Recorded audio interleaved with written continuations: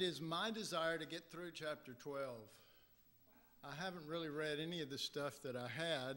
I just sit there and talk, and so I want to sort of do a little more reading tonight, and some of it will be a rehearsal of a little bit that we've done. But I'd like to, if it's at all possible, to get through Genesis chapter 12, okay? So, in Genesis 12, we noted that Abraham arrived in Egypt, and his first thoughts was to conceive a scheme. Y'all remember that? It was to conceive a scheme whereby he might live and God could bring about his promises. All right. Just a little hint. Your schemes to keep yourself alive or to bring about God's promises are zero with no smiley face. Okay. So it's just futile. We need the Lord, and this will show that. So Abraham gives no hint concerning God's seed as a basis for protection and care. He doesn't refer to the seed. He doesn't refer to the son. He doesn't refer to the promise. He doesn't refer to what's in God's heart pertaining to his son. He only thinks of himself and his own schemes that's going to work to help him get by. And yes, maybe he gets by, but he gets by without the son, and he gets by without the thing that the Father's about anyway. The whole thing is about that. And so, and in many cases, like in this case, Abram, what is he doing? He is thinking about himself and his wife, okay? And when we do that, we think of God's care for us, okay?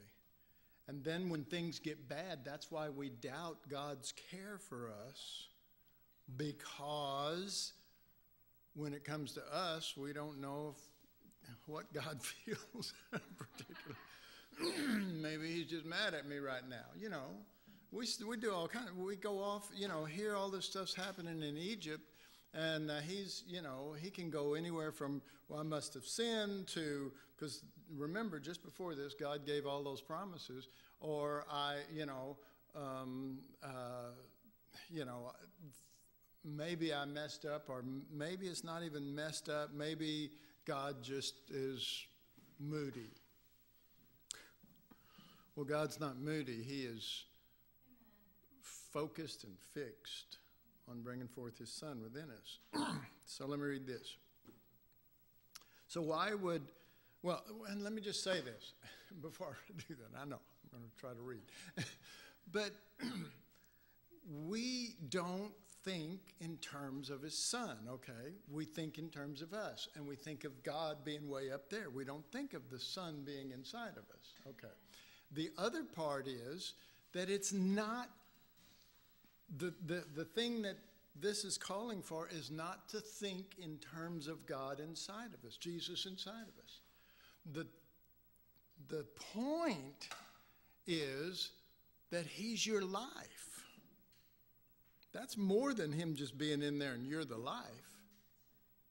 Okay, so that's a step we haven't got to yet because the son hadn't fully come forth in the story, but that's important because it is, the first, square one is that we just think God is going to protect us because we're special, or we're got such a wonderful relationship with God that he's going to protect us. Then everything goes bad in Egypt. Step two, or the next phase, is that, well, I look to God's love for Christ in me as if he's separate from you. It's, well, at least he loves Jesus in me or something, But the point of him putting Jesus in us is that he might be our life, which, if you were in the Cross Principles class last night, we really dug into that one. All right, I shall read. Why would Abram only think of self-protection? It is because of his orientation.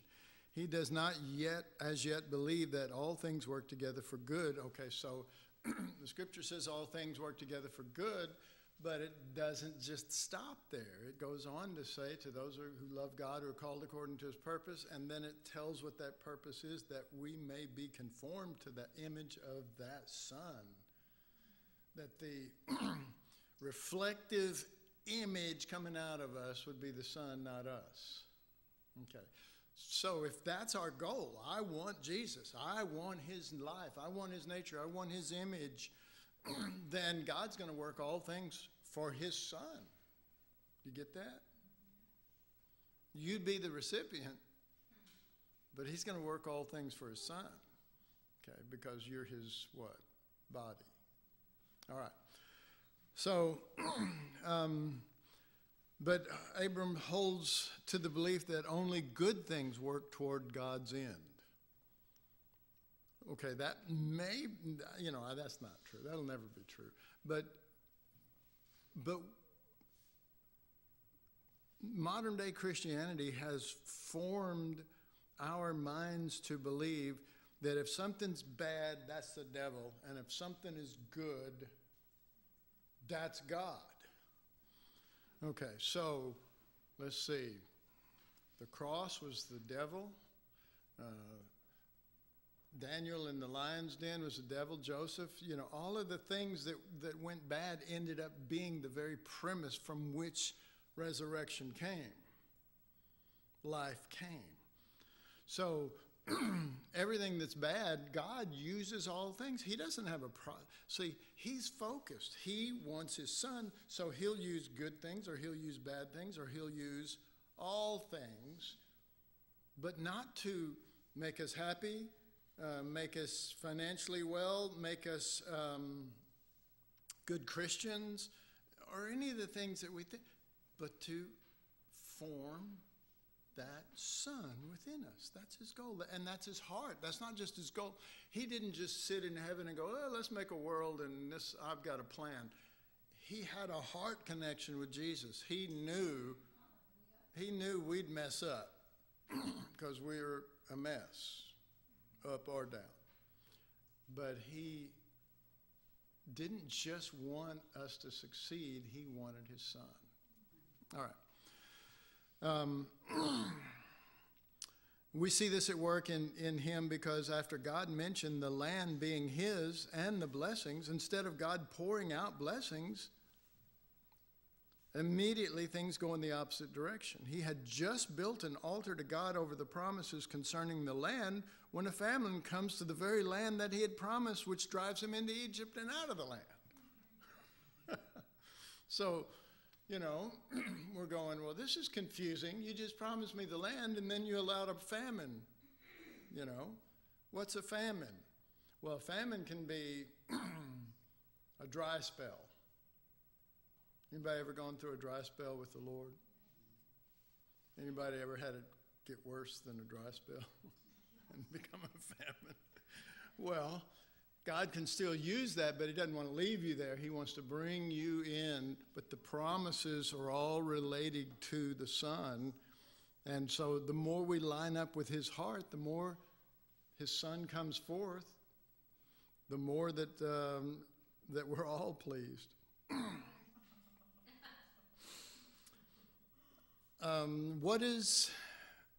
What is he to think when God promised the land, but immediately allowed famine to come and allowed him to be exiled from the land?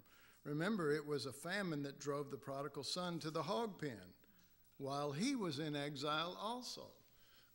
Well, we went through that not too long ago. We went through the reality of the famine, and we went through the reality of the hog pen, and we went through all of that to show that the prodigal son, just like us, what makes us a prodigal son? What makes us a prodigal son is we're not the son. We're just not the one. Okay?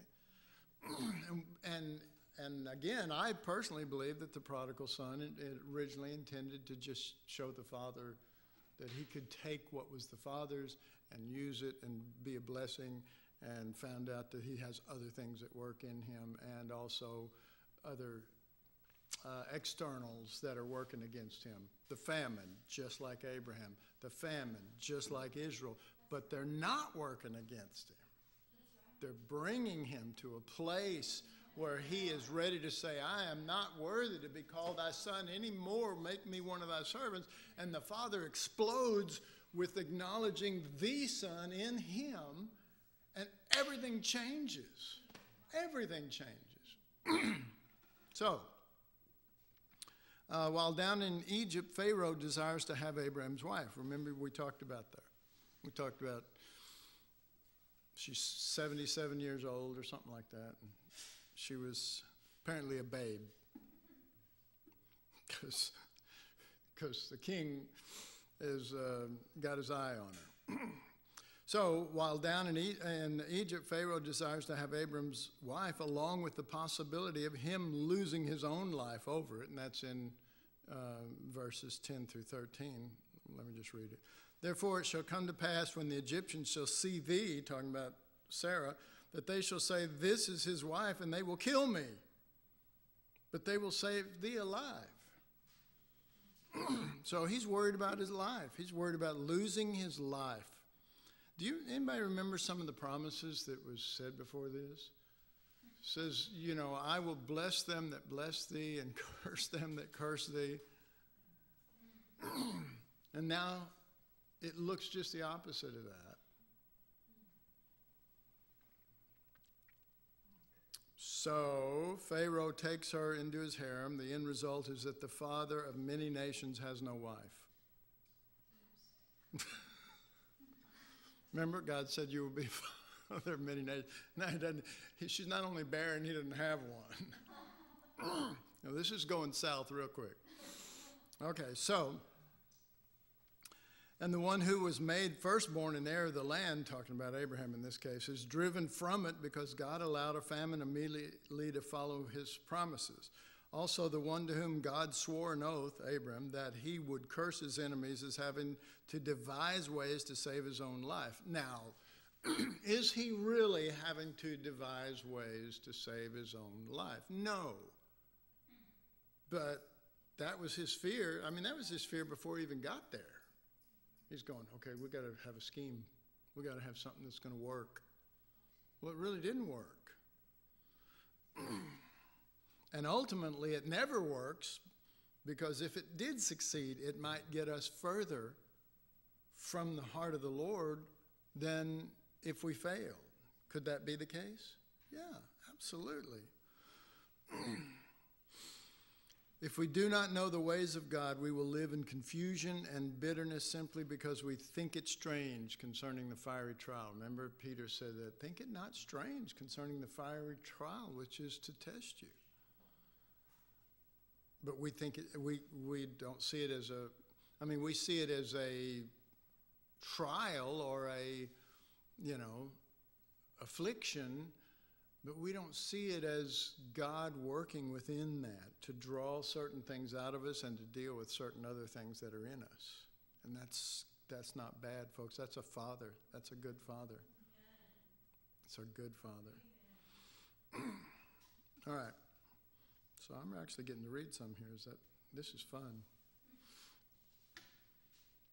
But in the midst of all that confusion, suddenly things change. Instead of God intervening with a great miracle, which is what we're usually looking for, we're looking for the great miracle. God, you got to do this. You got to help me. This is bad, and so I promise that I'll be good from now on, and I will do all these things that you wanted me to do, but I refused to do when everything was good. But now, if you'll just fix the situation, I'll be with you. So God decides to intervene, but he doesn't use a miracle. In fact, he uses one of the furthest things from a miracle. He uses something weak. The scriptures call it a weaker vessel. It was a woman. It was his wife, Sarah. The one who's barren. He's using the one who's barren.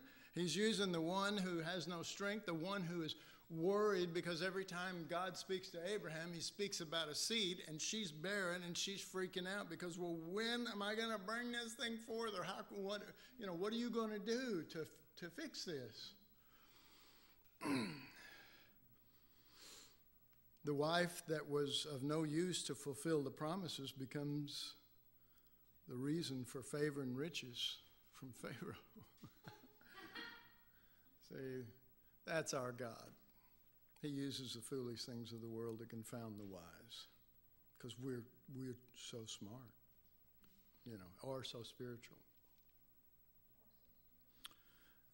Verse 16 says this, and he entreated Abram well for her sake. Praise God, huh? And he, talking about Abram, and he had sheep and oxen, and he had asses and men servants and maid servants and she-asses and camels. So she was a blessing, not a curse. See, what we call cursed, God may call blessed. What we call blessed, God may say it's cursed because it's not his son. The Lord knows all the way up to this point, he knows that Sarah is going to be the one who will bring forth the son. Abraham can't do it by himself. He knows that. God knows what he's going to do. But this doesn't say that God turned the king's heart toward her. I guess he was smitten. He seemed to be, But anyway, in her mind, all she wants to do is be with her husband and bring forth a seed. Amen. But as long as she can be a blessing on this level, that's still a blessing to him. Because he's sitting there over there going, they're going to take my wife and my life. Take my wife, don't take my life. She's my sister.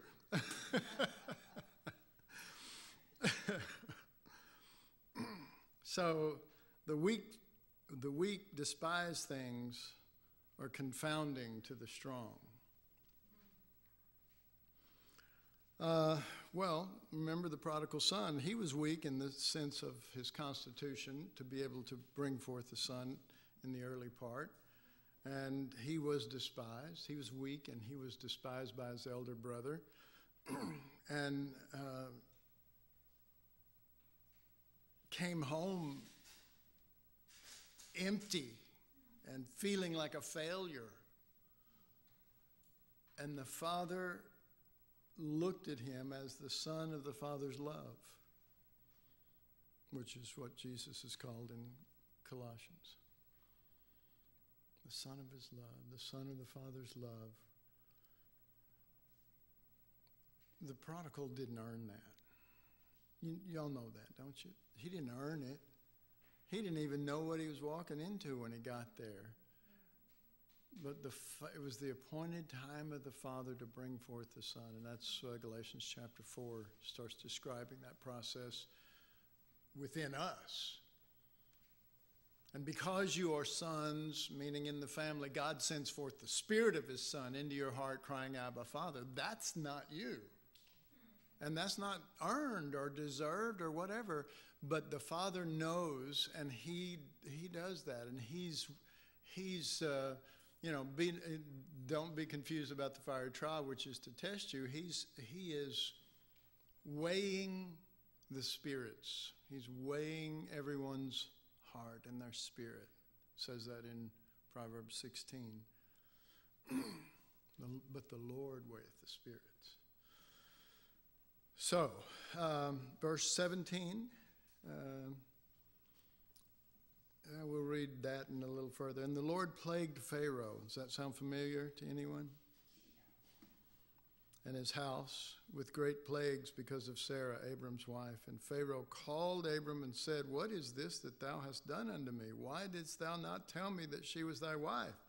Why saidst thou, She is my sister? So I might have taken her to me to wife. Which apparently he didn't up to that point. Now therefore, behold, thy wife, take her and go thy way. Take her. And Pharaoh commanded his men concerning him, and they sent him away and his wife and all that he had. All right, so I have in my notes, let's review. Let's review. We should review these things anyway. You know, this shouldn't be, you know, somebody says, you know, at my church the teaching is like a river and it just flows over us and everything. Okay, well, the water that's hitting you right then is going to keep flowing and you're going to go, where did that go? You know, it's supposed to be more than just a river. You know, let us review. Lord, what are you saying? What do you want? I want to be with you. Sometimes I'm in the dark, Lord. Sometimes I have clarity. Ultimately, none of that changes my heart. I want to be with you. That's my stand. That's my life. That's the way I will be in the future, regardless of what comes. I don't worry about the future, Lord, because I want to be with you, and I believe you want your son out of me. And I want to give you that son. So, in Egypt, Abram appears to have messed up and lost everything, the land, his wife, and maybe his life. Imagine the confusion, fear, and sense of failure. I mean, you just left the Ur of Chaldees. You sort of just like were on ice and slid through the land and ended up in Egypt, which is really not easy to get to if you look at a map. You got to go through a big, long desert. You talk about famine. And he heard from God, and God appeared to him and told him these things. Thy son shall be the heir. I will give the land unto him. And then all this stuff happens. And all this happened in only a short span after getting the blessings from God. But in Egypt, he comes forth smelling like a rose with herds and gold and people, and none of it came as, notice this, none of these things came to him as the owner and master of Canaan, which was the land God had promised him. None of it came as that.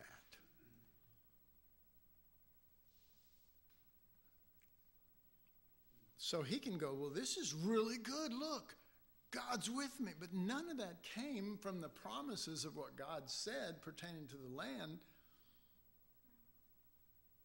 And he's going, look, I'm doing so well now. I mean, like 10 minutes ago, I thought I was going to die, you know? But here he is. You know, the Lord has blessed me. That's where we always go. That's where we always go. Well, the Lord has blessed me, or the Lord just doesn't seem to be listening or taking care of me. Why didn't God take care of me the way he takes care of so-and-so?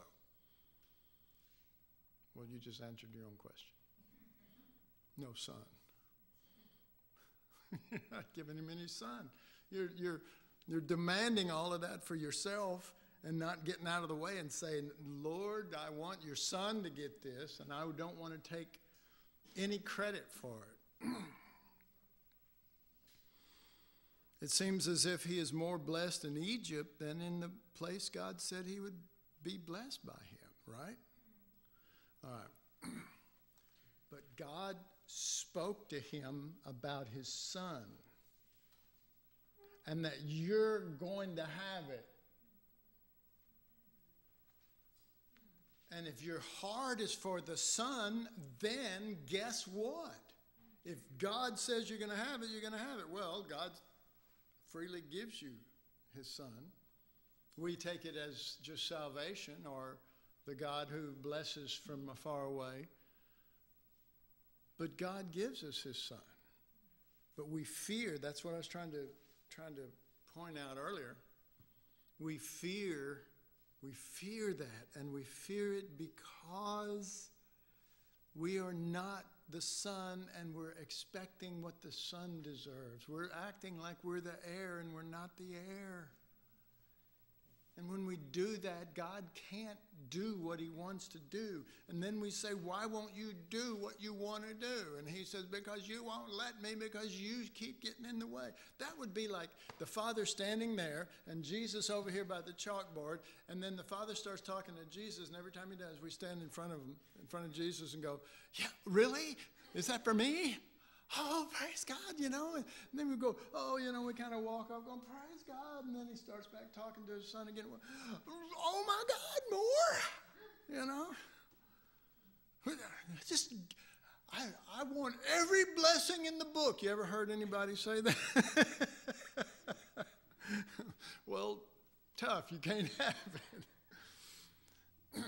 But those things do come to us because we are the vessel. We are an earthen vessel that contains him, because we are his body, because we are the temple of his habitation, because because we are his branch of the life that flows. All the things that Jesus described was a description of him being in us.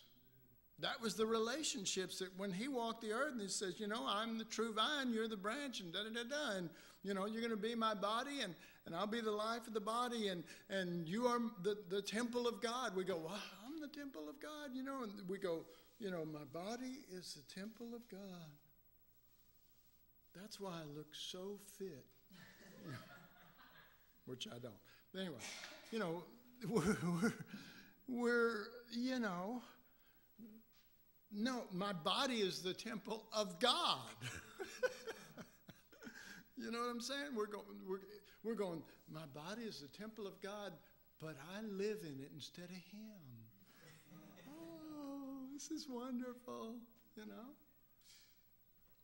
I mean, that's the way we look at it. I've heard so many people stand up and say, well, your body is a temple there, and you need to take care of it, you know? And it's like, yeah, by letting him live in there. How about that? Let's just start with who lives there. You know? So, well, I'm going to drink some soy milk. I mean, really? You know? And Jesus, who wants to live in us, isn't, and is up in heaven, go, oh, good, he drank soy milk. This is so wonderful. I'm telling you that he's taking care of my temple while he drives me out.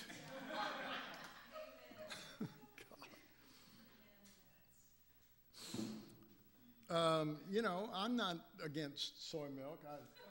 I don't drink Coke like I used to, thank God. See, this is healthy for me.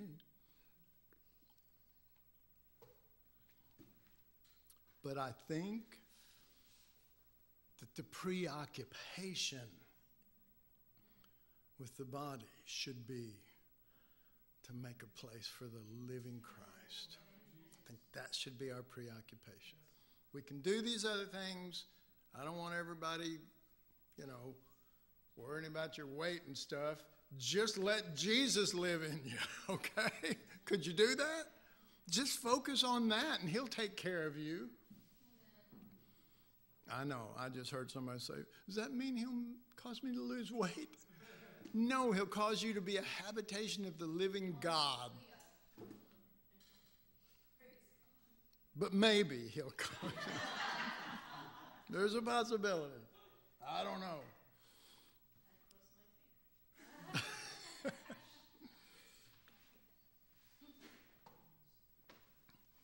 Amen. So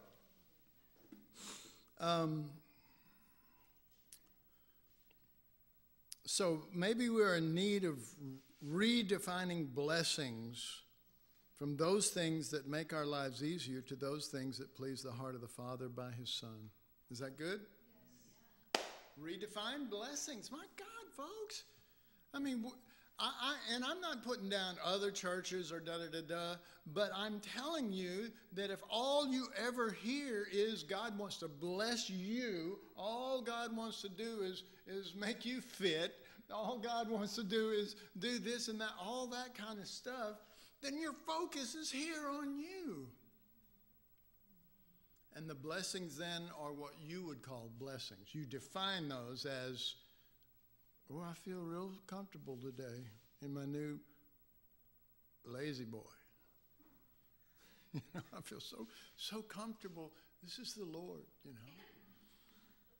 mean, I've always wondered, we sit there and, we're driving in our car and we go, this thing's shimmy, and you go pay $2,000 to get the shake out of your car, and then you go spend another $2,000 and buy a lazy boy that vibrates. It's like, just drive around for a while. I mean, do we ever think through any of this stuff? All right, so, no, those things are not in my notes. Trust me, they're not.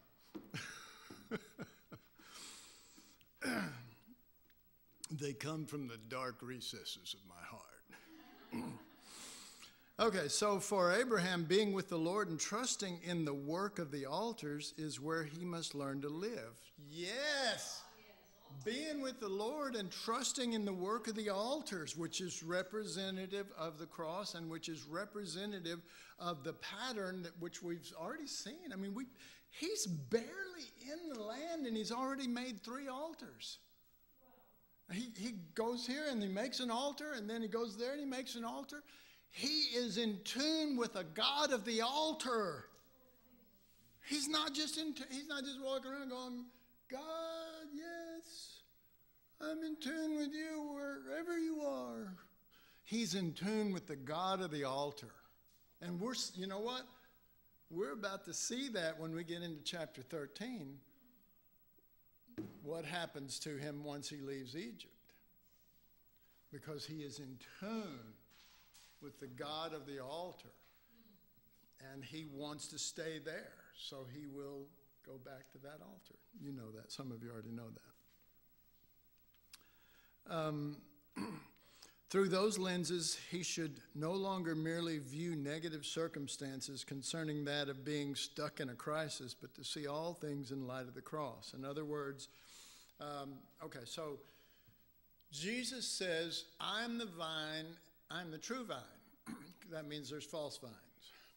I'm the true vine, you are my branches. You are my branches. You're in me, not in some sort of doctrinal manner. I'm in Christ. You're in me so that my life can fill you, so that the things that I would call fruit can come out of you. That's what that's why you're in me. That's why I put you in me. And the purpose of that is not to bless the branch unless your definition of bless the branch is an increase of the life of the vine in you. Does that make sense? That'd be the blessing. Because, I mean, you don't see diamond necklaces and rings hanging off the branch, you know what I mean? I'm a blessed branch. You know what I mean? All that kind of junk. You don't see that. That's not what, and if you did, you'd go, that's weird. You know what I mean? Well, that's what God's doing when he looks at some Christians, because that seems to be the big focus, Well, this means the blessing of God. I have 4 cars. I only have 1 kid. I have an extra in case I have a flat. Why don't you just buy an extra tire?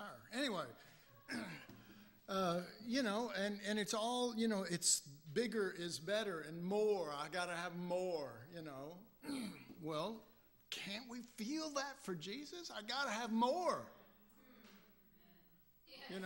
Instead of being greedy, be hungry for life. Be hungry for the living God instead of the God far away, the one the Jews served, the God that was far away. But now we get to have the living God, and where does he live? In us. So the blessings is, number 1, that he can fill us with his very nature and life. Okay. But there's also a blessing that if I'm plugged into him, I can move from being a twig to a big branch. Is that true or not? Yeah. Instead of, if you're a twig and you got life in you, then you have the life capacity that you need for that stage. Do you believe that? So we don't put down twigs, like you're just a twig, You're just a little old twig, man. Look at us. There we go, back to the,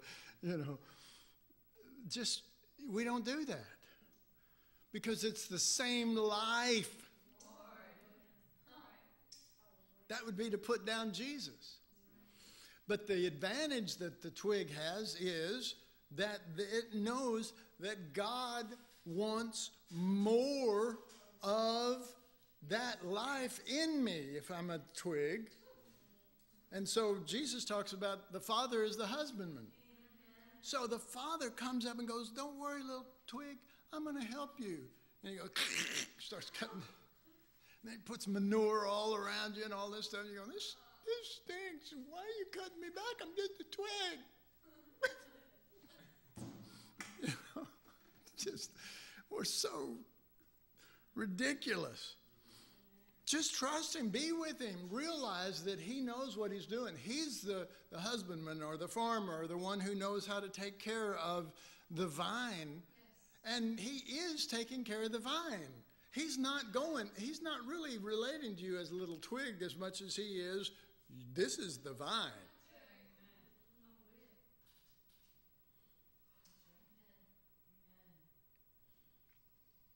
And when he looks at it, that's, you've seen a vine. It's all really one.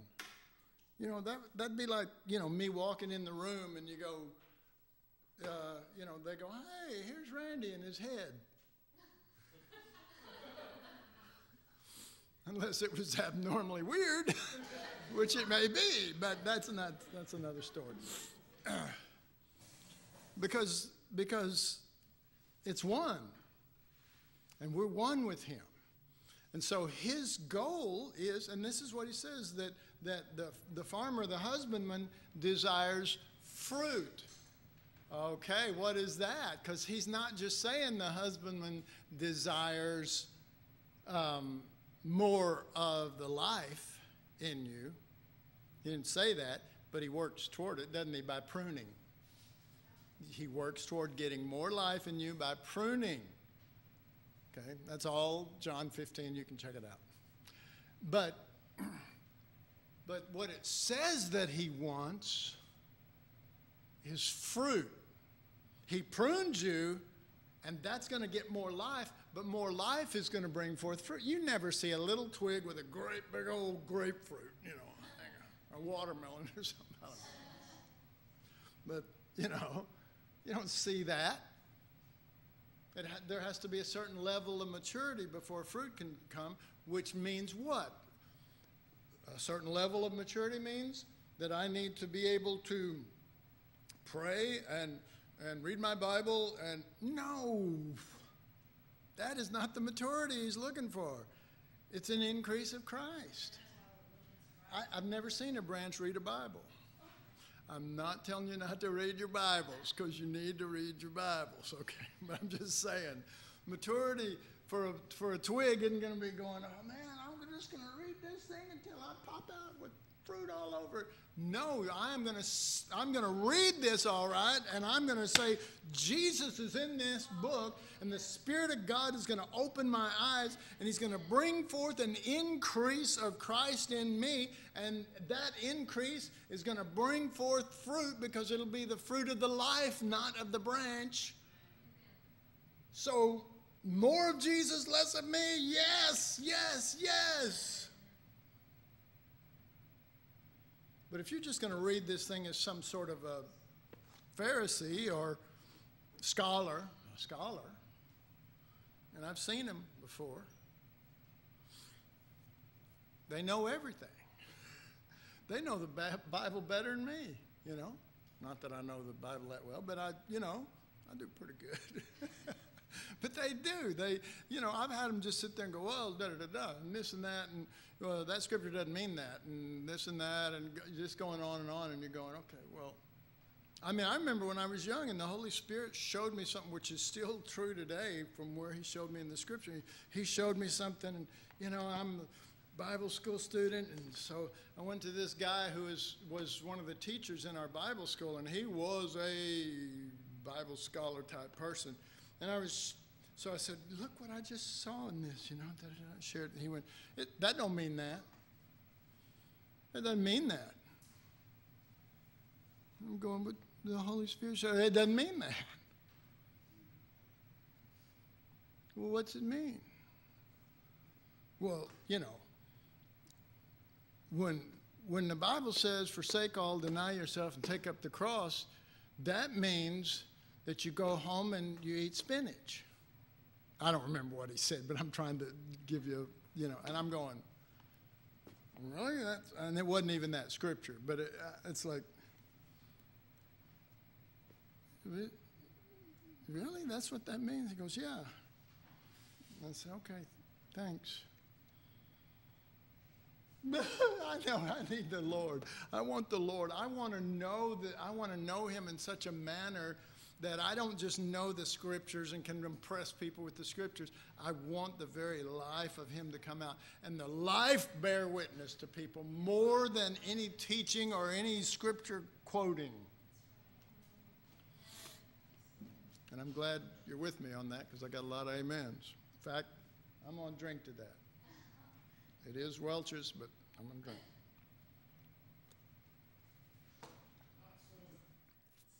What? Not soy milk. That is not soy milk. Which to Ramon would be, I am milk. Some of you are pretty good there. Well, look at y'all. That was great. I even tell them in Spanish. Like Ramon Sakalavaki. You remember that one? Okay. All right. So, all right, we've got one paragraph left, and it's entitled "Similarities to the Exodus" because we've sort of talked about it, but there is this incredible template that God keeps using. He used it on the prodigal son. Then we went to the book of Exodus in the where they came out of Egypt.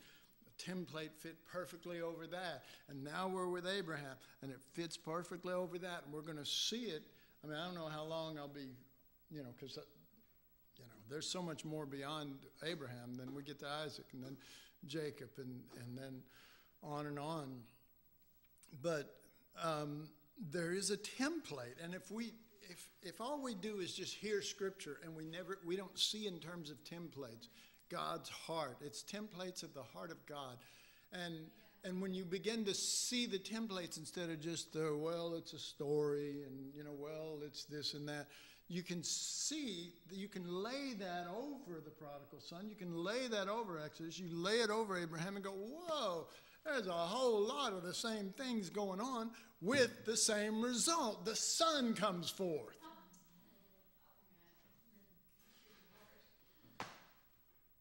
All right, so, they'll say, I can hear some of you thinking, well, how do I get them templates?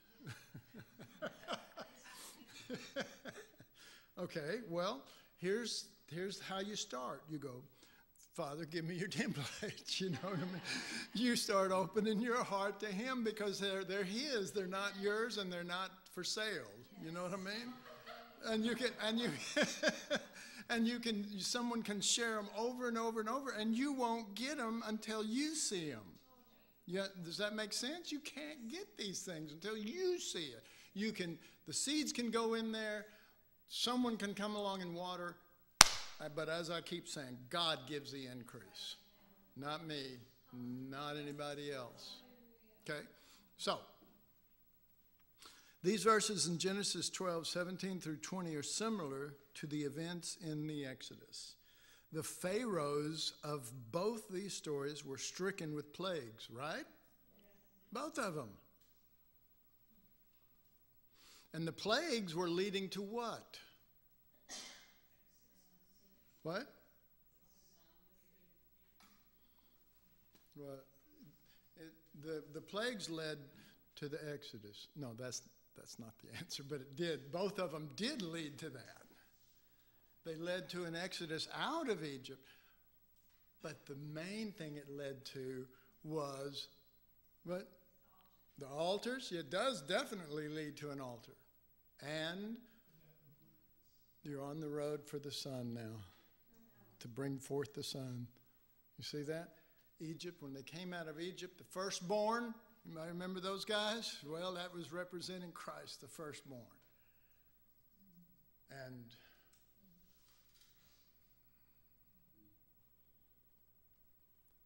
I was thinking, I think it was last night, I was just looking over some scriptures, and it was in John 10, and Jesus said, I give my life for the sheep.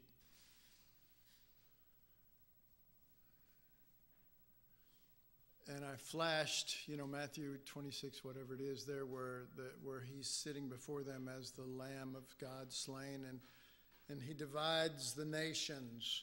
He divides them not into people groups or languages. He divides them into sheep or goats. And in the real sense, he gave his life. He gave his life. He didn't just die. He gave his life for the sheep. I give my life for the sheep. He gave his life. And they became sheep and lambs. And the goats didn't. And you sort of see that in the Exodus. Remember this now? The firstborn, the lamb that was slain in Egypt was for the firstborn, not for all Israel. Do you remember that?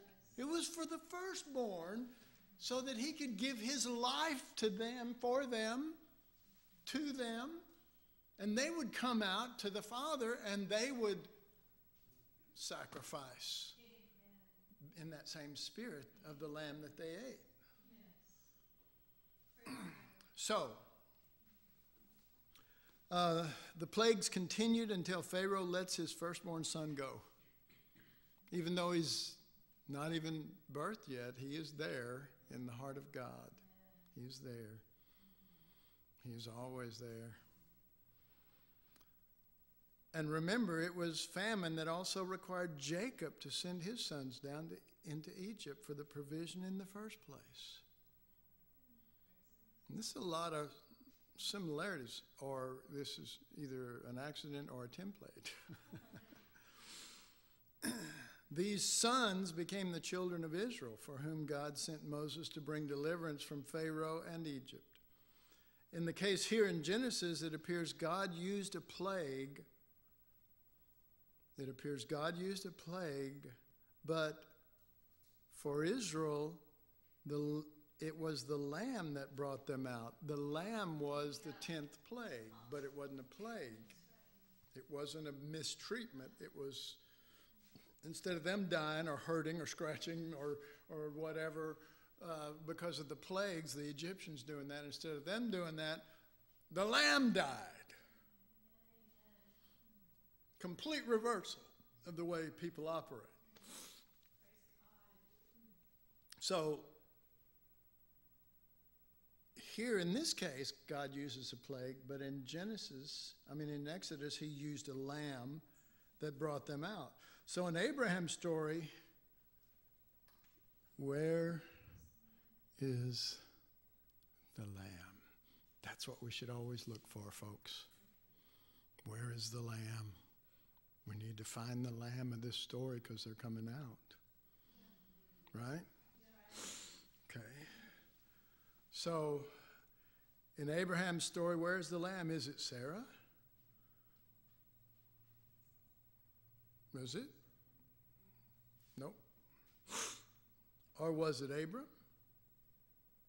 Not so much. Look at that guy. He's trying to protect his own life and everything.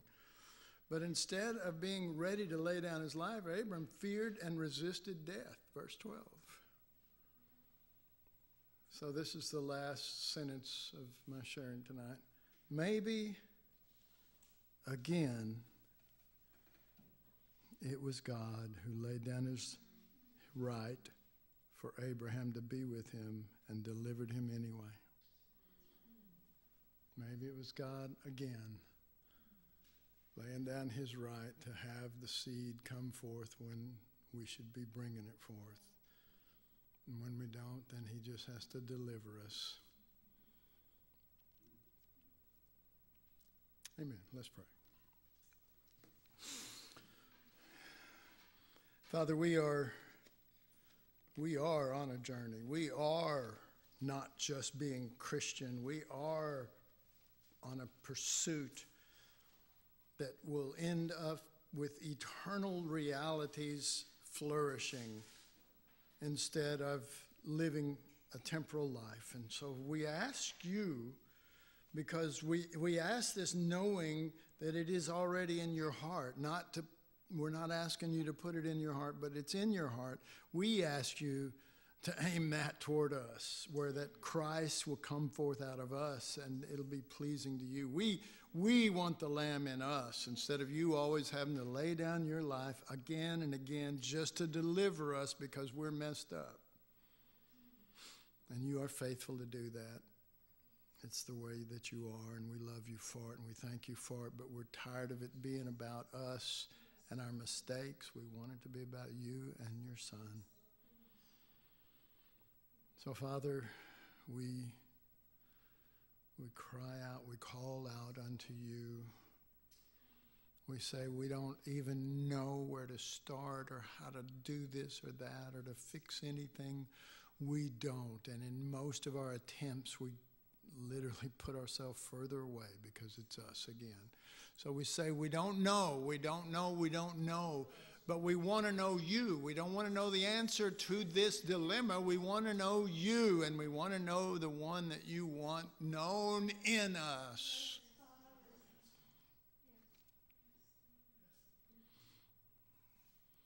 We say, let it come by grace, but Father, let it come out of the desire of your heart for that Son, Jesus.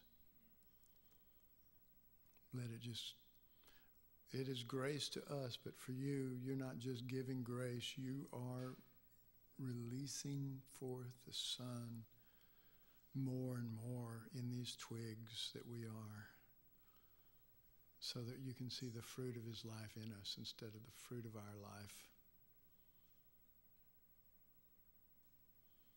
So thank you. Thank you. Thank you for being a good father to your Son. Thank you. And we thank you for this reality before we even see it. Not because we deserve it, but because you are determined. So we thank you in Jesus' name. Amen. Amen. There are a couple of